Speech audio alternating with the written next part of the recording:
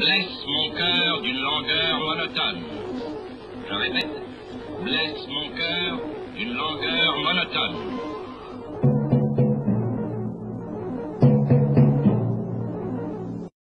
Hey everybody, Dutchsinse here, 10:44 p.m. Central Time on Saturday, October 27th, 2012. And we're looking at Earthquake 3D here, which is a USGS feed of the most recent earthquakes. You can see it, a 7.7 magnitude earthquake followed by a 5.8 aftershock struck off the coast of Canada, right on the coast of Canada. And let me go ahead and get the stats on this. Alright, 10.9 miles deep, magnitude 7.7 reviewed by a seismologist. Most likely will go up or down a little bit over the next few hours once they revise the numbers. However, very sizable for the region, and it's in the Queen Charlotte Islands region. So let's go over to the West Coast Alaska Tsunami Warning Center, and they do have a warning event issued.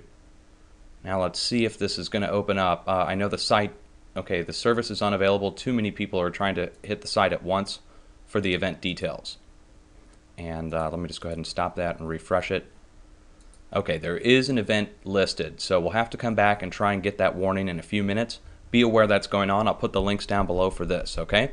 If you get any confirmation stories on this, folks, let me know. Again, it's a huge earthquake for the region. We need to be aware along the West Coast specifically and going along the edge of the North American craton, okay?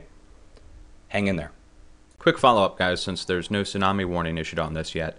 There are several buoys in event mode up through Alaska going down the West Coast. I just wanted to show this to you, so I'll put the link down below for this as well. This is the only confirmation we have so far of any kind of wave activity. So we've got activity in Hawaii, we've got activity going through Alaska, and again along the West Coast of the United States.